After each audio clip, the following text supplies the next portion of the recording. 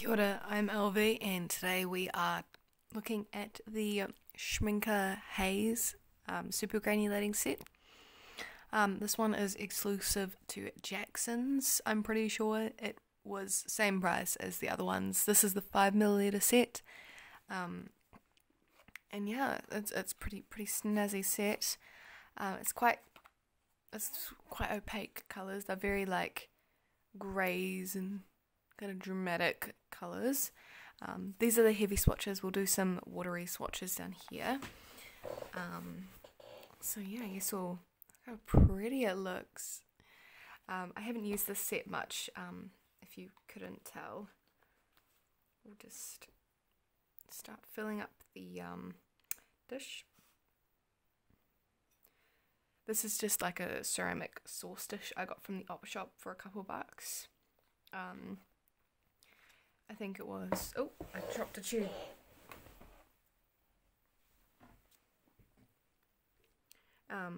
Yeah, it was just a couple bucks from the op shop, but the ceramic material means it's easy to clean, which is always handy.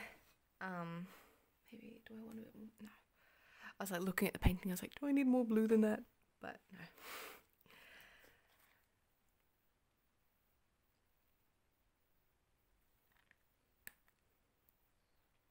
I haven't like properly used, oh, that one's quite separated. I haven't like used this set in a while. I haven't used most of these sets in a while just because I haven't been home to use them. It'll be very interesting to like use all the colours together in a painting.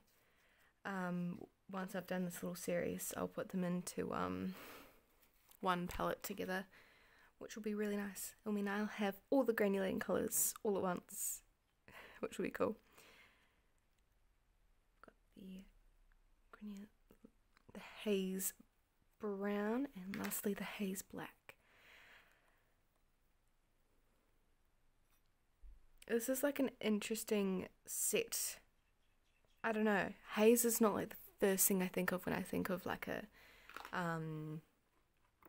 set of watercolors. It's like, haze set. What would that be? But it's quite a nice range of colours. Is it the pink or is it the blue? This is the pink. It's not really a pink. It's more of like a grey, but I'm assuming it will granulate to quite pink. Yeah. Already seeing the granulating. I'm back to using the brown brush because as much as I like the flat brush, it didn't hold as much water, and for this kind of set review I want it to hold a lot of water just so the granulation is like optimized. So that's where I was at when I was making that decision on what paintbrush to use.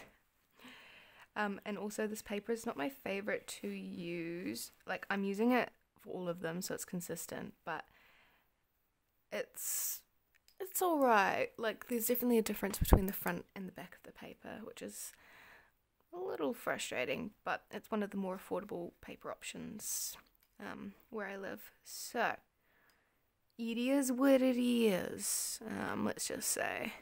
Ooh, that's quite pretty. Similar to the blue, but slightly different, which I guess is a common theme throughout all these sets, with some of the colours. Similar, but not the same. Oh, that's pretty.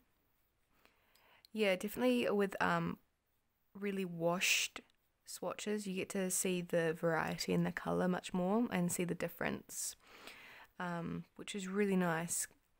Because as similar as these two may look, the granulation will be different, and it definitely is not the same when it's washed out as much as it is.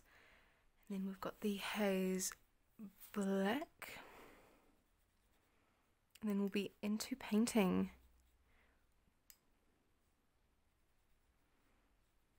There we go.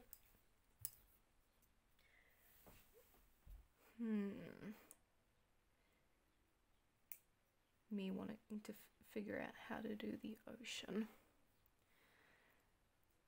It's quite soft in my reference photo. The model is such, like the person, well not the model, but my friend here is lovely. She was just standing there admiring the ocean, and of course got to snap a picture of that. Looks very dramatic. And then the ocean, a bit of black into that.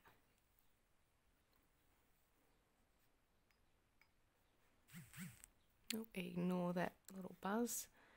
My phone does that every time I try and record a video. It's just like, I'm going to buzz really loudly so that the whole audience can hear.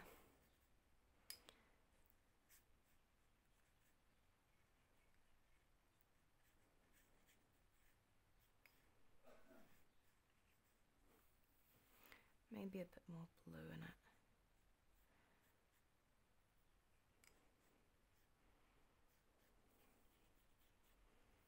And then the sand is quite like a, it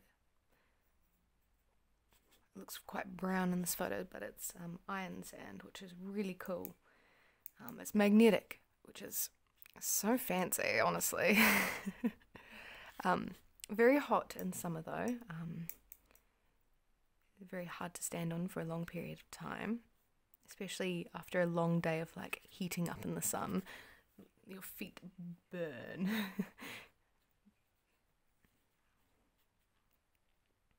But the Haze brown is actually really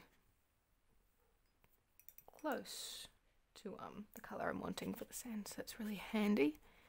I was picking it, like, because when I pick out the photos I was like, it looks like it has some similar colours, but you never know until you do a painting if it's the right colours you wanted or not. And I'm very lucky in this regard that it is the colours I wanted to use in this painting.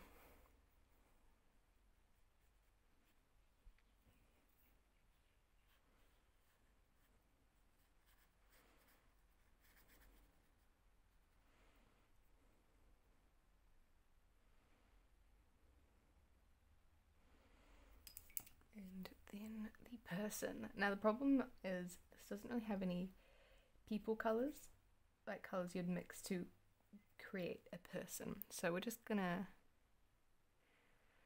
make it up a little bit, add in the shadows, and hopefully get the idea across of a person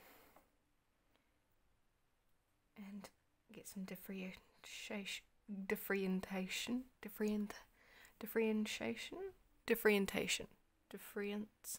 I don't know. I know what I'm trying to say, but it's not coming out right. And the shorts are quite dark. I feel like the set doesn't like go that dark without being like clunky. It's like quite a soft pastel set, is what I kind of get from it.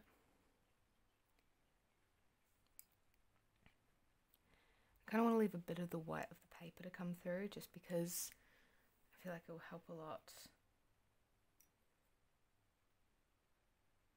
Oh, well, we're going to have some of that colour in the ocean now. Good thing about watercolour is you can just blend it in real easy.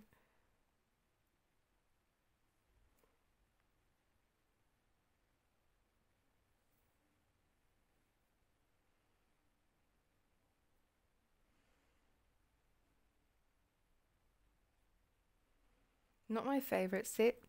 I feel like this is kind of a bit different though, because it's Justin Jackson, so it's quite like a unique set in that regard. But colour-wise, colours are pretty cool, but it's like, I don't see myself using them in like a day-to-day painting. Like they're quite particular, and you'd want to like know you're gonna use it, kind of thing. Similar to the Shire. It's like, if you don't use those kind of greens, then why are you getting the set? Like, if you don't use these kind of greens and pastel browns and greys, then why are you getting the set, kind of thing? And here I am, making a great example of that. Maybe a bit more of the blue. I feel like the blue and the brown have the most, like, distinguishable colours from the other colours. But yeah, thanks for watching. I've moved you up close, so this is the painting.